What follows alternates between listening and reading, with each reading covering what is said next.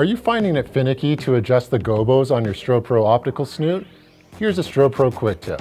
You can adjust the position with the gobo holder up front, but it's prone to pop out. On the Strobepro Optical Snoot version 2, you have these thumb screws on the back of the speed ring. Loosen them up, make sure this isn't too hot, and spin the entire optical snoot on the speed ring to find your position and retighten.